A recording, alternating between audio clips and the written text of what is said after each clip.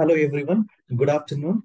This month, October 15th, so Azure Data Engineer new batch starts on October 15th. Okay, so it is a fast track batch. The duration is 30 days and the timings are 6:30 a.m. to 8 a.m.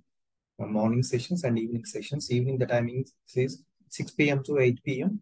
and Monday to Friday regular sessions and weekends will conduct the projects, mock interviews, resume preparations, LinkedIn, career setups and workshops and guys, this is the course content. So first we'll cover the basics. Okay. Later, morning time, I will start the Azure Data Factory sessions. Okay. So I will cover all the topics into the Azure Data Factory.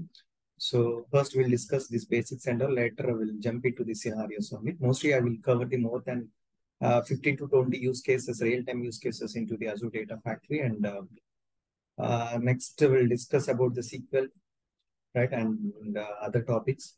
Okay, and Azure Databricks also. Evening I will start the Azure Databricks and Pyspark parallelly. Okay, so after this course and every weekend I will start one project. Okay, every weekend I will start one project. So I will cover Python also, and I will cover the 4 projects. So the duration is 30 days, right? Every weekend we have one project. So the first project is on-prem.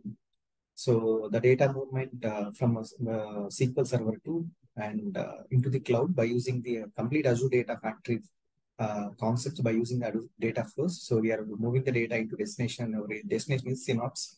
And second project is on-prem file system. Move the data into the synapse. So here we are using the Azure Data Factory plus Azure Databricks. So Azure Databricks is going to take care of the transformation part. Azure Data Factory will pay the will going to take care of this extracting and loading part.